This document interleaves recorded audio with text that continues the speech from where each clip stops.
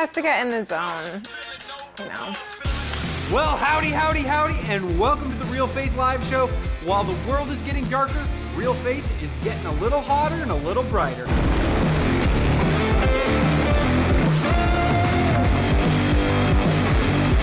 Welcome to the 100th episode of the Real Faith Live Show!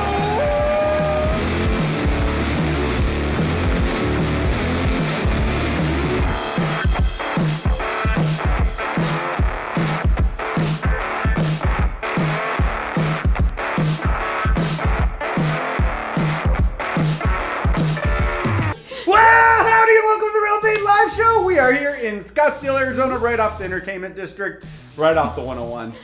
We are here to, what are we here to do, Nadia? We are here to give you a little show until the sermon is...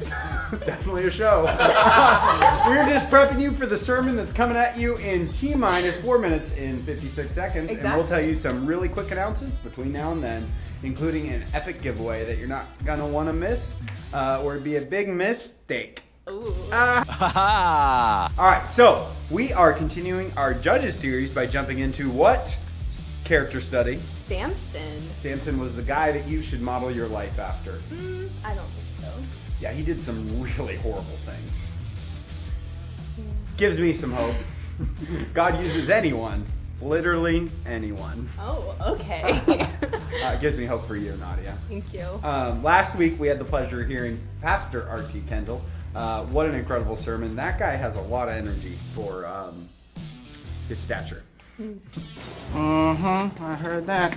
I wish I didn't hear that, but I just heard that. Nadia, what was your takeaway? Well, I missed the sermon, but if you missed it like me, you can check it out on our YouTube channel. And if you're not already subscribed, do it now so you don't miss out on any of the great content we put out. But we're going to have to talk about your job later, because it seems like it's your job to watch the sermon. Well, so I'm a little concerned. Somebody had to go. realfaith.com/sermons, guys, if you want to check them out. And you can also email hello@realfaith if you want to apply for a job, because we have one opening coming. I'll delete your application though. So. Well, our camera guy will make sure we get it, because he'd prefer somebody that actually pays attention. This week, Pastor Mark's back in the pulpit preaching on the life of Samson.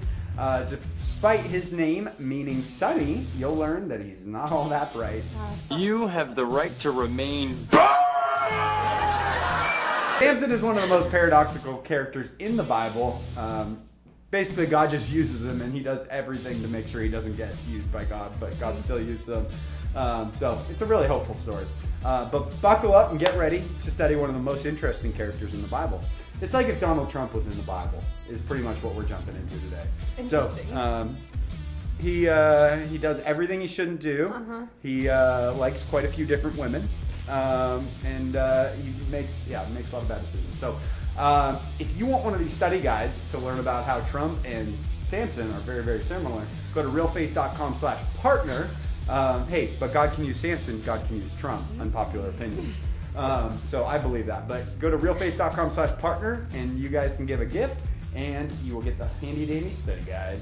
Here at Real Faith, we are seeing lives and legacies being changed nearly every day, and we recently received a message that we wanted to share with you. Man, where do I begin? This podcast has changed my life. Pastor Mark is a dad I wish I had. I'm grateful for the spiritual father that he is to me. Pastor Mark's men's ministry taught me how to get over fear, confess my darkest sins to my wife, she's still saved, praise God, take accountability, and be the high priest in my home. God is working miracles through this ministry. The messages have healed my marriage, my soul, and deep wounds from my childhood abuse. So cool. I plan to make a trip soon so I can see real men live and hope to shake Pastor Mark's hand and thank him personally for the impact he's had in my life by just being an obedient servant of Jesus. What an awesome testimony and a great opportunity to be reminded about what an impact praying with your spouse has. Real faith can only make impacts like this thanks to your generous support. So whether you're giving or not yet giving, we'd encourage you to jump on realfaith.com/partner because the whole world needs to hear about Jesus and they need practically helpful teaching in a world that is built on a throne of lies. As one of my favorite movie characters once said. But for real, the world needs Jesus, and we're trying to get everybody on the face of the earth to hear about Jesus. So true. Yeah, so thank you in advance, and we'd love to shake your hand, sir. Come on out. Go. At Real Faith, we love to practice for heaven, and we're pretty sure there are endless stakes in heaven. For sure. Sorry Sorry vegans. to all the vegans out there. It's a little rough. Vegans don't go to heaven. I agree with that. Yeah. This month, we will be giving away a meat subscription box. Vegans might go to heaven. I just want to clarify. But if you're watching right now and you're vegan, just tune off. Yeah, bye.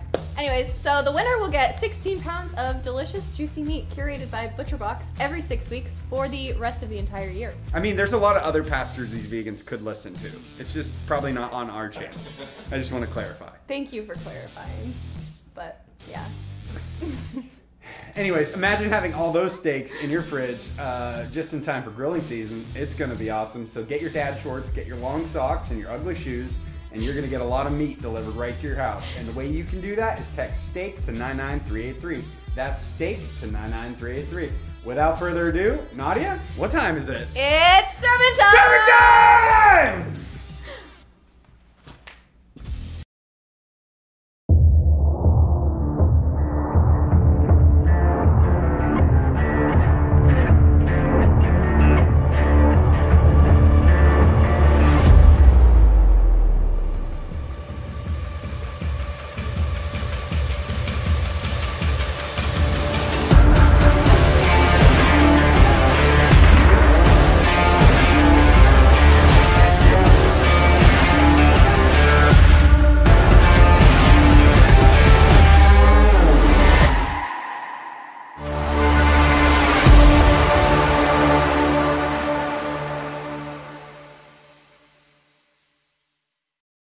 All right, you guys ready to study God's Word? Amen?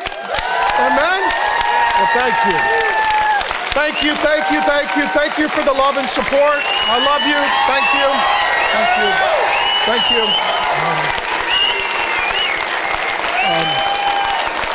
Please, thank you. Please be seated. I love you very much. I love you as well. And it's an honor to be your pastor.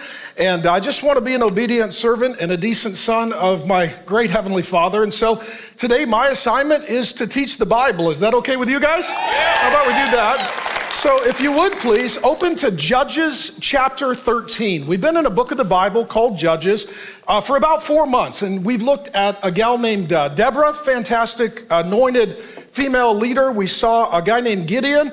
He started great, finished not so great. And today we're going to conclude our study in Judges looking at the most complicated character, perhaps in the entire Bible, a guy named Samson. So let me tell you a little bit about Samson. He is one of the 12 judges. The book of Judges is a series of 12 judges. These are spiritual leaders that God raises up to lead God's people in a time that's much like our own culture. There's a lot of compromise, a lot of confusion, and the line between the church and the world has either been moved or erased altogether. And so God raises up the judges to make discerning decisions like this is right, this is wrong, this is for God, this is against God. He is one of the most famous guys in the whole Bible. This guy Samson is. Even if you're not a Christian, you've probably heard of him. He also has made it into pop culture. And it's kind of weird, I was thinking about it. So there was a French grand opera called Samson and Delilah. It's weird that Samson made an opera. It doesn't seem like the genre. But anyways, I would see like death metal. Like that seems like Samson, you know. Samson was played by Placido Domingo. So he's been even sort of a giant figure in culture. And when we come to Judges, and I want you to read it for yourself, and I've got a study guide to help you learn it. He is covered in 4 chapters, 96 verses in the book of Judges. And that means that he gets more attention than anyone else in the book of Judges. What's also interesting about Samson, there's a chapter in the New Testament, Hebrews 11, and it has this list of all kind of the giants and heroes of the faith. It's like the Hebrew Mount Rushmore, like here's our founding fathers. And of all the guys on the list, maybe the most perplexing is Samson. He actually made the list. But if you look at his life, he is a man that doesn't make any moral progress. And most of the storylines in the Bible, some people meet the Lord and they make moral progress. For some people, it's 2 steps forward, 1 step back. For him, nothing. He starts as a guy with no character, and 40 years later, he has not moved. I mean, the closest thing he seems to think the Trinity is alcohol, murder, and prostitutes. I mean, he's really got some moral problems.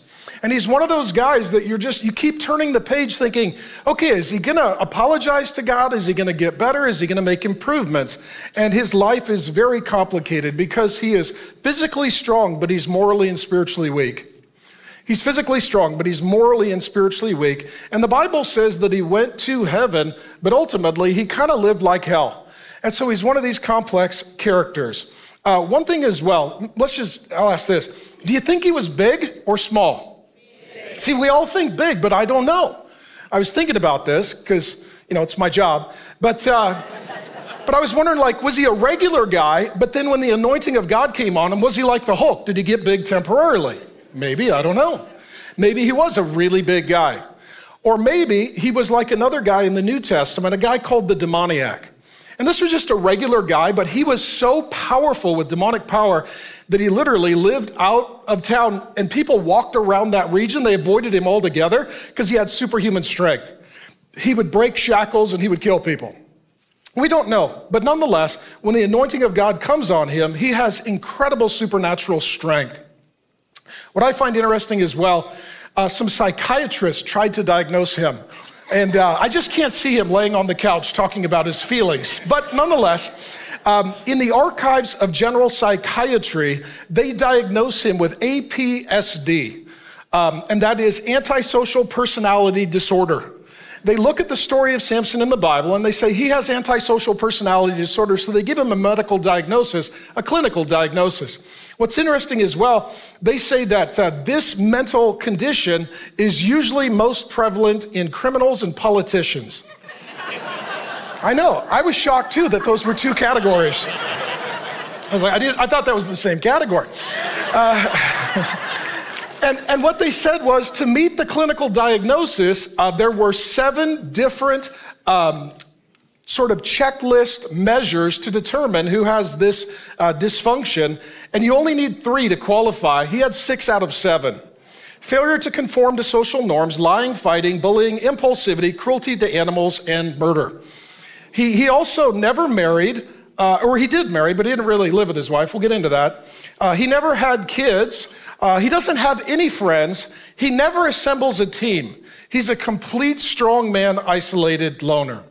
Now, the backdrop for the life of Samson is in the days of the judges. And at the very end of the book, it tells us what was happening over this roughly 300-year course of human history. It says everyone did what was right in their own eyes. Everyone did what was right in their own eyes. And so you see the nation founded, and then by the days of Samson, everything has been in decline. And all of a sudden, the nation is headed toward a cliff of ruin and disaster. And I was thinking about it from a prophetic standpoint. Here we are in the United States of America, and let me just say this. The older I get, the more I love my country, and the more I don't love my government. I'll just say that, okay? So, but where the story of Samson begins is roughly 250, 260 years into Israel's history, about the same age of the United States of America. So we're about as old today as they were at the beginning of the 40-year reign of Samson. And so what we see with Samson is this 40-year decline. And it makes you wonder, as we look into our future, what does the future hold for us as a nation, as a culture, as a people? And so I did a little research, and I'll share it with you briefly, and this will set up the backdrop. It's the rise and fall of civilizations. It's from a Scottish philosopher named Alexander Tyler.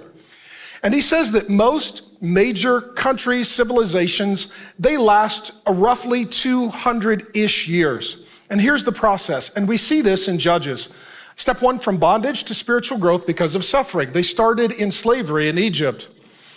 Step 2, from spiritual growth to great courage, hardened by suffering. That was under the leadership of Moses and Joshua. From courage to liberty as evil is defeated. They got to take the promised land back. From liberty to abundance and prosperity. All of a sudden, the economy was working and God was blessing. Step 5, from abundancy to complacency and indifference. People stopped seeking God and they stopped thanking God and they stopped obeying God.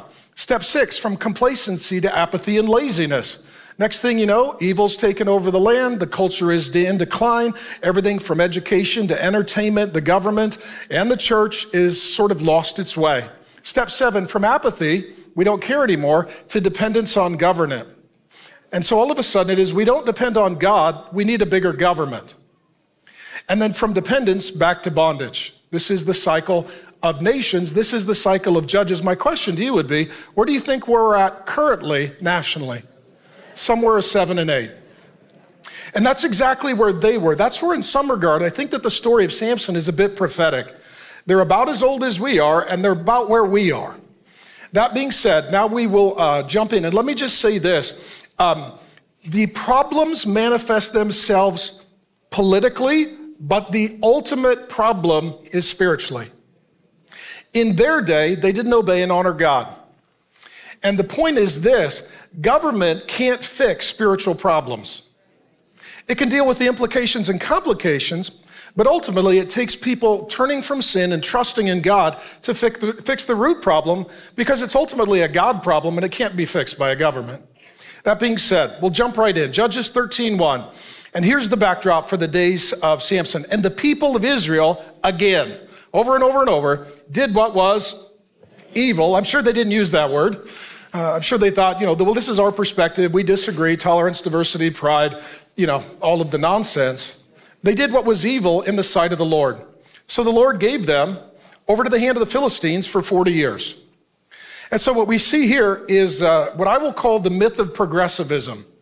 And that is that we're good, and over time, we'll get better.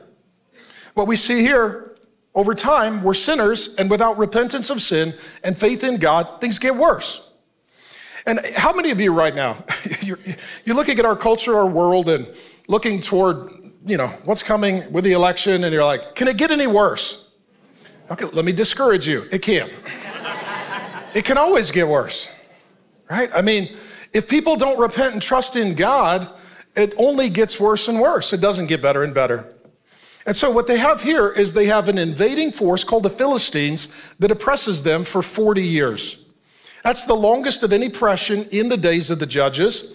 And what's really interesting is at other times in the history of the book of Judges, they would sin against God. God would sort of lift his protection. Their enemies would invade and oppress them. And eventually, dealing with all the pain, problem, and peril, if you'll remember, the people would cry out to the Lord. Finally, they'd be like, God, we're sorry. God, we apologize for what we've done. God, please forgive us. What's interesting here, it's the longest oppression, and they never cry out to the Lord.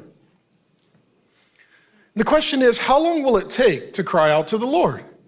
And let me say this, that sometimes sin in our life causes pain in our life. And as we're feeling that pain, the best thing we can do is cry out to the Lord as soon as possible. See, the God that we worship, his name is Jesus Christ. He lived without sin. He died for sinners. He rose to forgive sin.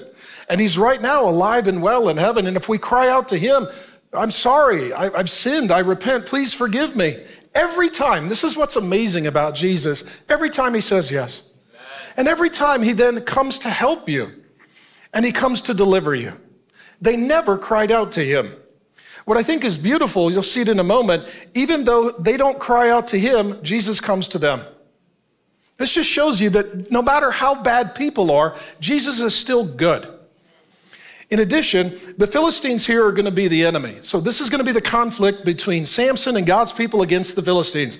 So if you read it for yourself, and I would encourage you to do so, Judges 13, 14, 15, 16, these are the enemies.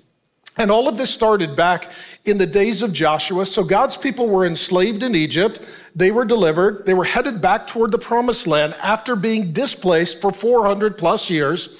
Joshua 13:3, if memory serves me correct, God tells Joshua, when you get there, get rid of the Philistines. They're your enemy. They're going to be a problem. Okay? And so the point is for you and I, what people and things do we need to not tolerate in our life? What are the people and things it's like, we can't do life and business and marriage and family and relationship with them unless they repent, because otherwise they're going to be a problem. Well, they never subdued the Philistines, and so then they had God's people and God's enemies sort of living and conducting business and marriage and life together. There wasn't a purity for God's people, and the result is judgment. And so I'll just read it again, and then I'll explain it to you. The people of Israel, again, did what was evil in the sight of the Lord. And what we would call this today is something called apostasy. And I want to share with you this process that they fell into, and I want to do so, honestly, with a broken heart. As I look at the Church of Jesus Christ in the United States of America, there are some wonderful, great, glorious, and good churches. But there is also this slide toward doing evil in the sight of the Lord. And it says people are trying to do what is right in the sight of the culture rather than Christ. And at the end of the day, we don't give an account to culture, we give an account to Christ. And at the end of the day, we don't belong to culture, we belong to Christ. And so what we're seeing in our day is like in their day. The line between the world and the church, it was either moved or erased. All of a sudden, the church is doing things that the world are doing. And so what God does, he sends consequence and judgment. And so let me show you the process that they were suffering under, and I want you to pray.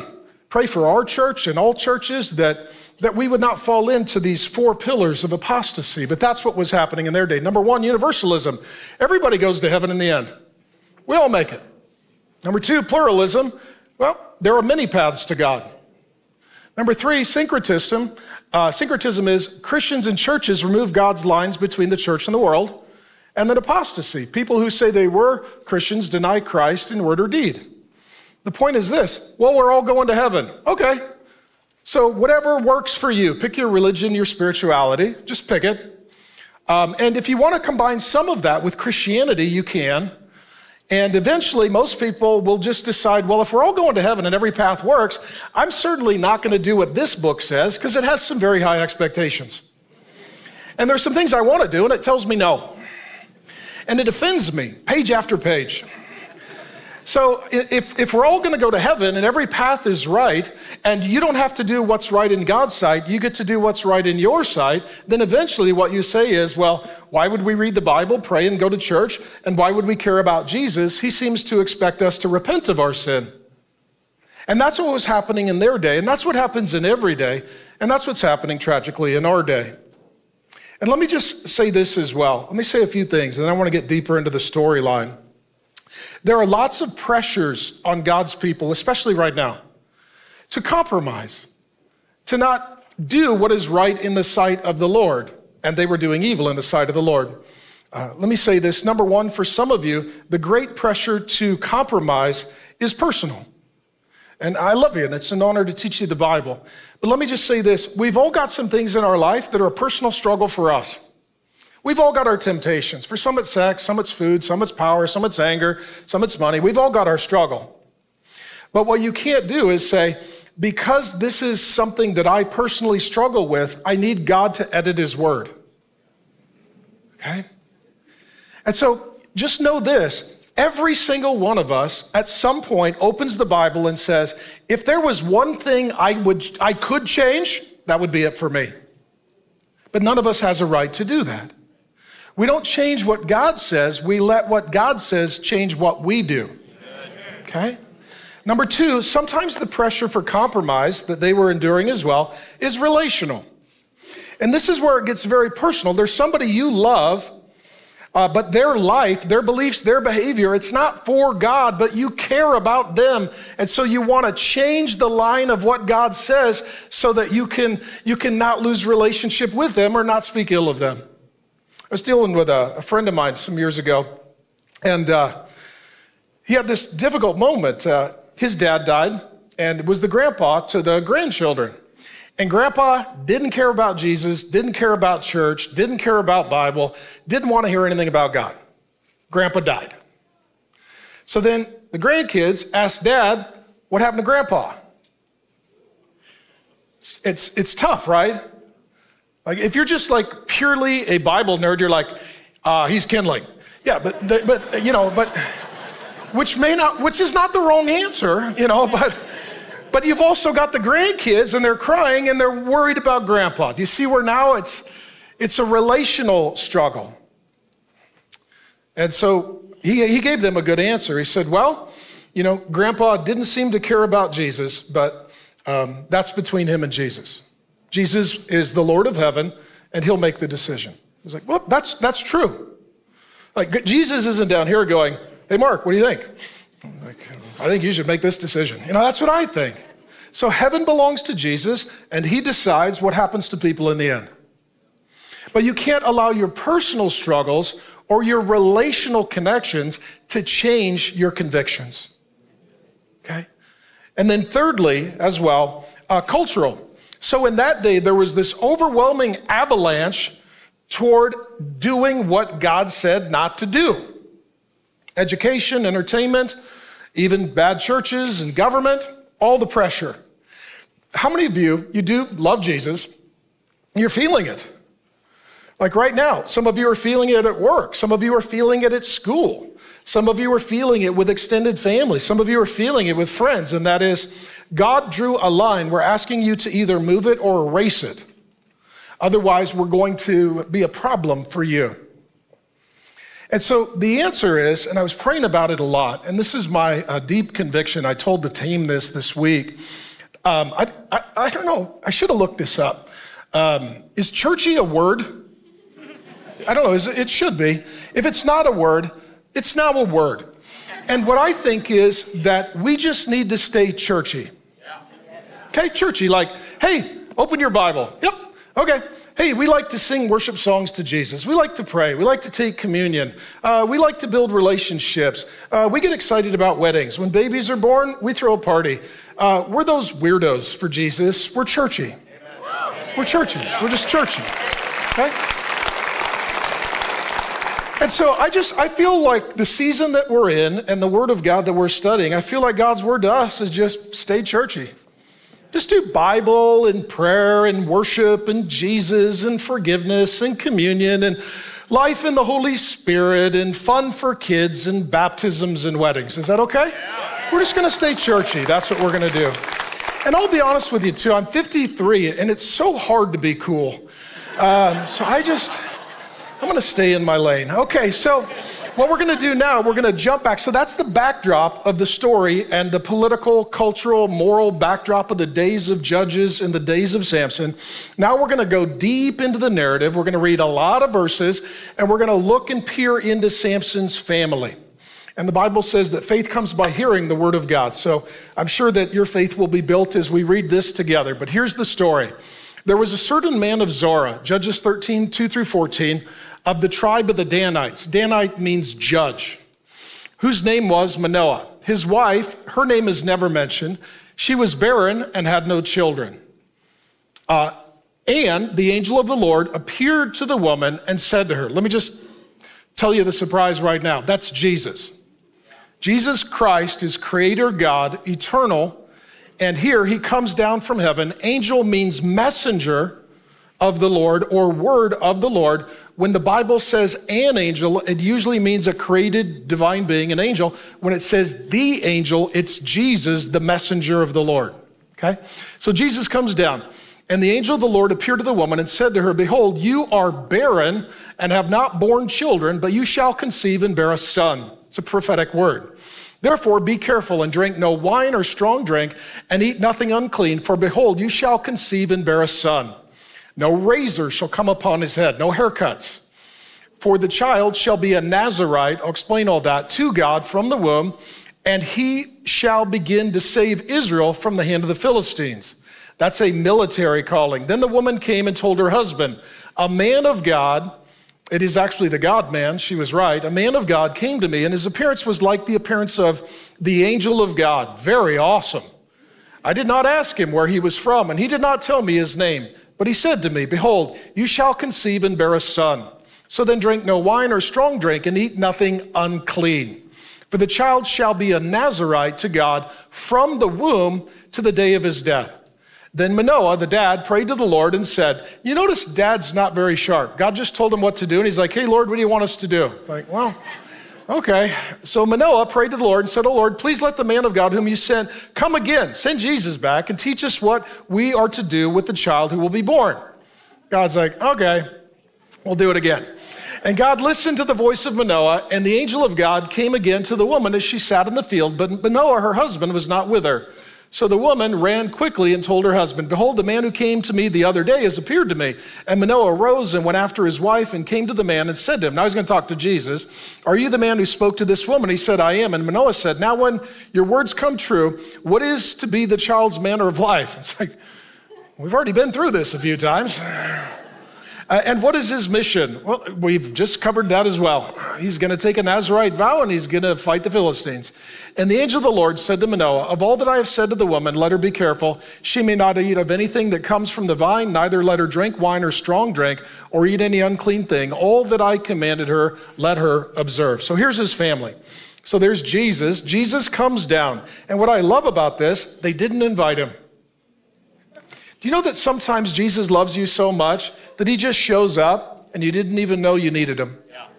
That's what happens. If they really need Jesus, they don't know it and they're not asking him. He's like, I'm just going to show up. Now, what's interesting here, Jesus shows up, but the husband, he doesn't see it. Okay. How many of you women are like, I married that guy? Right? You're like, okay. Wasn't that funny, ladies? And sometimes what happens is Jesus shows up and you don't even recognize that God's now involved in your life. Okay? And that's what's happening here. But Jesus does show up and he shows up to help. Now, the father, Manoah, he's a guy who, he's not that sharp. Jesus shows up and he's like, do this. And he's like, Jesus, would you please come back and tell us what to do? He's like, okay. The woman here is more mature and discerning than the man. Okay? And I know that's never happened. It's really a rare exception here in this section of God's word. But what we see as well is that Jesus showed up once, told them what to do. The husband prayed, said, could you please come back and tell us again? What does Jesus do? He does it again. Let me tell you what I love about our Lord Jesus. He's okay with the process. See, it's like raising a kid. How many of you have told a kid something once? Yeah, okay, you know where I'm going with this. Right? It's not like when they're 4, you're like, okay, never, never, never do drugs or drink. And then at 18, you're like, I told you when you were 4. You know, like we've already covered this. The truth is, if you're going to raise a child, sometimes you got to repeat yourself. Like, let me tell you again, let me explain it again. Here's what I love about Jesus.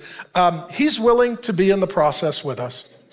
He's like, I told you this, I'm going to talk to you about it again. You know, we've already worked on this, we're going to work on it again. Some of you feel bad or embarrassed or ashamed that you're in the process. And here's what I want you to know. Jesus is all about the process. All right, the husband here is in the process. And Jesus doesn't rebuke him. Jesus doesn't shame him. And Jesus doesn't neglect him. Jesus shows up and says, if you want to do it again, I'll do it again. I'm committed to the process with you. In addition, the woman here, the mother, she's unnamed. We don't know her name. But their situation is pretty common in the Bible. So before this couple, there was another couple that was also barren. It was Abraham and Sarah. And then after this couple, there's another couple called Zechariah and Elizabeth, and they were barren. And so barrenness in that day was devastating. It's really odd. In our day, people generally in our culture don't seem to like children, and they don't seem to celebrate life. Well, God's people are totally different. We celebrate life, and we believe children are a blessing. That's what we believe. And so for them to not have a child, that would have been devastating. But then to hear you're going to have a child, that would be a blessing. And here's the bottom line for the parents. They are believers. They do pray. They do worship God. Samson grows up in a good home. Now, he ends up being just a wild man. And sometimes what happens is somebody grows up to just be a bit crazy and off kilter, and we wonder, where did their parents go wrong? Okay? Sometimes it wasn't the parents, it was the person who just grew up and made their own decisions. Samson can't blame this on his parents. He can't be like, I had a lot of trauma as a child, and I've been through a lot. And they're like, Jesus was at our house. Like, you had it pretty good, and we stayed married, and we loved the Lord, and we worshiped the Lord, and we prayed to the Lord, and we honored God, and we weren't perfect, but we were a godly family. See, sometimes what happens is we want to blame the parents for the decisions of adult children. And just because there's a bad adult doesn't mean they had bad parents. They're responsible for their own choices, and that's the story of Samson. Well, a little bit about him. You may not know this. His name means sunny. And he's not very bright. That's Samson. He also has a military calling to fight the Philistines. Let me say this. God puts on some people an anointing for conflict, maybe even for combat. I do believe that there are certain people that God anoints and calls to be police officers and first responders and soldiers. And that's going to be the calling on his life. Because evil doesn't stop itself, and so God's people need to get in the way and stop evil. That's the calling on Samson's life. Now, one of the most important things to understand about his life, and Jesus says it here, is that he has something called a Nazirite vow. And again, all of this is in the study guide. And if you want to look at it in detail, in the Old Testament book of Numbers, which I know you were all digging into deeply all week, thank you for doing so. But in the book of Numbers, chapter 6 is all about something called a Nazirite vow. And it's this unique vow of holiness. And holy means to be set apart or unique or consecrated and dedicated to the Lord's service. And so Samson was supposed to be consecrated and dedicated from his mother's womb. That's why his mother was not to partake of alcohol and other things. Just to summarize it, the Nazirite vow on his life is 4 things. No alcohol. Does he violate that? Yes, okay. No unclean foods. Does he violate that? Yes. No haircuts. Does he violate that? Yeah, we'll get there. And he's not allowed to touch corpses. Violated that. God said to him 4 things. 4 things. And in his life, over and over and over, he violated every one of those 4 Nazirite vow commands. And what this is for you and I, you can be saved, you can be a believer, but you can live a life without personal holiness. And so a lot of people will wonder, well, you know, am I going to go to heaven when I die? If you believe in the Lord Jesus Christ, if you've turned from your sin and trusted in him, yes. But Christianity is not just about dying and going to heaven. It's also living for Jesus before you get there, okay? And so for Samson, we can look at him and we can be like, my goodness, this guy has some personal holiness issues that he really needs to work on. And we'll deal with this a little more at the end of the sermon, but it is a question for us. Do I, even if I am a believer and I belong to the Lord Jesus, do I have a commitment to personal holiness? Okay? A lot of people are like, well, I'm still going to go to heaven. It's like, yeah, but don't live like hell on your way. Okay? And so it's this question, are we living in personal holiness? The story then continues. We'll read the next section, which again is a bit lengthy. It's a narrative. Judges 13, 15 through 23. Manoah said to the angel of the Lord, so dad says to Jesus, please let us detain you, hang out with us, and prepare a young goat for you. What I love about his dad, he grills. And so that's good. We all acknowledge that's a great thing. And thank you, sir. And the angel of the Lord said to Manoah, if you detain me, I will not eat of your food. Jesus is like, I'm fine. But if you prepare a burnt offering, so that's worship, then offer it to the Lord. For Manoah did not know that he was the angel of the Lord. Jesus is at his house. And Manoah said to the angel of the Lord, what is your name? So that when your words come true. Do you see now he's got faith? He's like, you said something and it's going to happen. I believe in the word of the Lord. How do we know your name so that we may honor you when your promises come to pass? And the angel of the Lord said to him, why do you ask my name, seeing it is wonderful? So Manoah took the young goat with the grain offering and offered on the rock to the Lord. So he's going to sacrifice and worship to the one who works wonders. And Manoah and his wife were watching. And when the flame went up toward heaven from the altar, the angel of the Lord went up in the flame of the altar. He's like, oh my goodness, it's a miracle. I was meeting with God. Now Manoah and his wife were watching and they fell on their faces to the ground. Dear friend, what are they doing? They're worshiping God. And they're doing something that others weren't doing. They were living with a reverential fear of the Lord. See, other people didn't fear and honor and revere the Lord. Samson's parents do. The angel of the Lord, the story continues, appeared no more to Manoah and his wife. Then Manoah knew that he was the angel of the Lord, that was Jesus. And Manoah said to his wife, we shall surely die. We have seen God. So he's got definite fear of the Lord. And technically in the Bible, if you saw God, you should die unless he was the one who caused it to happen. But his wife said to him, she's pretty sharp. It's good to have a gal like this, by the way. If the Lord had meant to kill us, he would have not accepted a burnt offering and a grain offering at our hands, or show us all these things, or now announce to us such things as these. So here's the story. Jesus shows up. Manoah wants to eat a meal with him. Jesus doesn't eat the meal. Instead, Jesus says, my name is Wonderful. And if you know the scriptures, every year you probably get a Christmas card that has a verse on it, Isaiah 9:6. For to us a child is born, to us a son is given, and the government shall be upon his shoulder, and his name shall be called Wonderful. So Jesus, let me say this. This isn't in my notes. This is just in my heart all of a sudden. Jesus is wonderful. He's wonderful. I've never met anyone like Jesus. A God that would love us even when we don't love him. A God that would forgive us even though we've not yet apologized to him, and his kindness leads us to repentance. A God that would seek us when we're running from him. A God that would be patient with us in the process. Jesus Christ is wonderful. I just feel like we should, this is just in my heart. Would you just repeat after me? Jesus, you are wonderful. Doesn't that just feel good in the soul? Yeah. He's wonderful. He's wonderful. He's wonderful. I just am so touched in the spirit right now and how wonderful Jesus is. He's been so wonderful to me. Wonderful to my family. He's so wonderful. I didn't intend to say this, but I just feel like we just need to stop right now and just thank him for being wonderful. Just honor him for being wonderful and be grateful to him for being wonderful. Can we do that? He's wonderful. And what I love is they stop and they worship. They make a sacrifice, they give an offering, and then they fall down on their faces. And in a bit, we're going to spend time in the presence of Jesus, who is wonderful.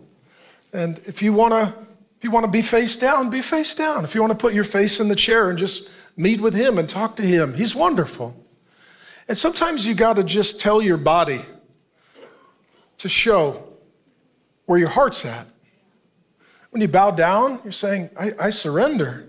When you lift your hands, you say, I surrender. They're worshiping. They're worshiping Jesus, who is wonderful.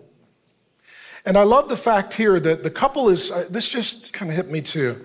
The couple is learning how to worship together. I just thought of this. Some of you, you've not worshiped much as a couple. You're married. You're like, well, we're kind of new to this. What do we do? Just get started, right? One of my favorite moments of the week is to come to church, and I love you with all my heart. I am very honored to teach you the Word of God, and I thank you for giving me the honor of being your pastor. But before I preach, I get to hold Grace's hand in worship. If you're married, let me just tell you, you need that more than you think. And what we see here is this couple, they're worshiping Jesus together. Let me tell you what a blessing that is, okay? Jesus is wonderful, and that is wonderful, okay? And so even when we go into our time of worship, if you're here and you're married, worship together. Hold hands, sing together, worship Jesus together, thank and honor him together. And I just love this beautiful picture of a couple that is worshiping Jesus together. Well, let me just summarize a little bit on the story, and then we'll go into some time to meet with Jesus and do what they did, just to worship him because he's wonderful. So what we see here is the beginning of Samson's anointing. So I'm going to read you the next verse that closes chapter 13. And what we see is that the Holy Spirit comes on Samson in power at a very young age. And let me say this, children can have the Holy Spirit at a very young age. Sometimes the Spirit of God comes upon a child even from their mother's womb because they are a person known and loved by God. That's the case with John the Baptizer. So what we see in these final verses is what sets Samson apart is the Spirit of God anointing him for power, okay? And so we'll read that verse, and then I want to look at the other occasions in the narrative of Samson where it talks about his powerful anointing in the Spirit. Judges 13:24, and the woman bore a son and called his name Samson. And the young man grew, and the Lord blessed him. That's the grace of God. Samson is saved and kept by the blessed grace of God. And the Spirit of the Lord, the Holy Spirit, began to stir in him and Mahana, Dan, between Zorah and Eshtaol. Chapter 14:6, the Spirit of the Lord rushed upon him. Judges 14:19, the Spirit of the Lord rushed upon him. Judges 15:14, you see this theme, the Spirit of the Lord rushed upon him. Let me explain how this works, that Samson isn't constantly living over and over by the power of the Holy Spirit. He's grieving, quenching, resisting the Spirit, to use the language of the New Testament. But there are times when God the Holy Spirit falls on him, as God the Holy Spirit fell on Jesus in the early church. And I pray even falls on us today. And the Holy Spirit falls on him and gives him power.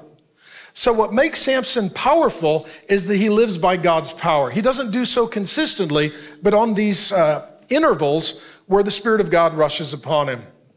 Now, that being said, I'm going to invite the band up at this time, and we're going to set the mood to do what his mother and father did in worship. But let me just summarize some themes from Judges. And I would encourage you to be reading these stories in God's Word for yourself. But first and foremost, the entire theme of the book of Judges is, not shockingly, judging. There are 12 judges over the course of 300 years that God raises up to judge. You know why? Everything's wrong. And God says somebody needs to say what's right and what's wrong, because not everything's right. And so this theme of judging is one in our culture that even people who don't know the Lord Jesus, they tend to quote one verse, thou shalt not judge. Let me tell you, in context, Jesus said, what he's saying is, don't judge them till you judge you. What he's saying is, if you've got a plank, like a 2x4 in your head, and they've got a speck of dust, you should probably deal with them after you deal with you. And what Jesus is talking about in not judging is he's saying, judge yourself before you judge others, judge yourself before you judge the world. And so what we want to do in this time together, we want to say, okay, Lord, you set up judges to judge. And now what I'm asking is that we would spend some time and we would allow the Holy Spirit to be our judge and to show us any sin, any uncleanness, any compromise, any rebellion, any doing what is evil in the sight of the Lord. And then as we repent and we say, Jesus, I'm sorry, please forgive me. You died for this and you'll forgive me. Then what'll happen is our sight will be clear. And then we can see ourselves, we can see our Savior, and then we can help to have discernment in this broken and flawed world where everyone is only doing what is right in their own eyes. But again, before we start judging others, we got to judge ourselves. Number two, one of the great themes from the story of Samson is eyes. Over and over in the book, it says that everyone did what was right in their own eyes. Samson, on one occasion, the Holy Spirit reminds me, they asked him, why are you doing this? He said, seems good in my eyes. The key is, you need to do what's right in God's eyes. We read at the beginning of the Samson narrative, everyone did what was wrong or evil in the sight of the Lord. It doesn't matter how I see it, whatever the issue might be. It doesn't matter how they see it, whatever the issue may be. Really, the issue is, how does he see it? How does he see it? And what's interesting is that Samson lives his life largely morally blind. And at the end, he actually goes blind. And the point is this, we don't want to live blind. We want to live with our eyes open. That means that we need to begin by judging ourselves so that our eyes can be open, not just to the evil around us, but the rebellion in us. And let me say this, dear friend, I love you very, very much. And I'm going to apply this word to my own life as well. But we live in a day when you can get so upset and angry about everything that's going on out there, you don't take time to see what's going on in here. Yeah, the world is dark. How about me? Yeah, the world is foolish. How about me? Yes, the world is rebellious. But how about me? And so we're going to use this as a sacred time for you to invite the Holy Spirit to be your judge. for God to open your eyes to anything that would be displeasing in his sight. And then we're going to ask the Holy Spirit, and I would encourage you to ask the Holy Spirit to anoint you with power, like Samson had. And ultimately, what we see in Samson, there's a big difference between power and character. He has unprecedented power, but he has poor character. This is true of many Christians. They have great power, but they don't cultivate character. And so I want this to be a time for us as a church family and you as individuals to ask the Holy Spirit not to just give you power, but then to agree with the Holy Spirit that you would use that power to cultivate character. The fruit of the Spirit, not just the power of the Spirit. See, the fruit of the Spirit is love, joy, peace, patience, goodness, kindness, gentleness, faithfulness, and self-control. That's the fruit of the Spirit. Samson had the power of the Spirit, but he didn't cultivate the fruit of the Spirit, Christian character. And lastly, I will close with this. He had a Nazirite vow on his life, and that was God saying, son, these things are not for you. These are things in the world, they can't be in the church. These are things for the unbelievers, and they can't be for the believers.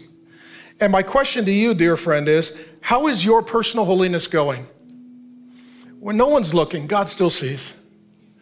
Is there areas of your life you're like, well, I'm not doing what I should be doing, but I'm not as bad as them? Well, it's not about you and them, it's about you and him.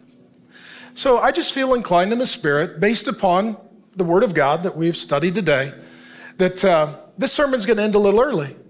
We're going to take time to be churchy. We're going to sing. We're going to pray. We're going to repent of our sins. If you've offended someone and they're here, reconcile with them. If you need to kneel and fall down as this beautiful couple did to worship God, do so. If you're married, hold hands and worship like they did. And I just feel like that's all I need to say today. I love you with all my heart. Let me pray for you. And then let's just meet with Jesus, who's wonderful, okay? Lord Jesus, we just say you are wonderful. You've always been wonderful. You will always be wonderful. You can only be wonderful. Jesus, you came down to this couple and they didn't ask. Jesus, we're asking, please send down your Spirit, the Spirit of Christ. God, as you anointed Samson, we ask that you would anoint us with power. But that, Lord God, we would respond not just with the power of the Spirit, but the fruit of the Spirit, that we would cultivate Christian character. And Lord, as the world gets darker, we ask that we would have short accounts with you, that we would close that time gap between our sin and our repentance, and that you would continually pour out grace on us, as you always do. And Holy Spirit, we just invite you now. God, Lord Jesus, this is your church. These are your people. And this is their time to meet with you. And so we thank you, Lord Jesus, for your presence. And we pray all of this in Jesus' name. Amen. Please stand.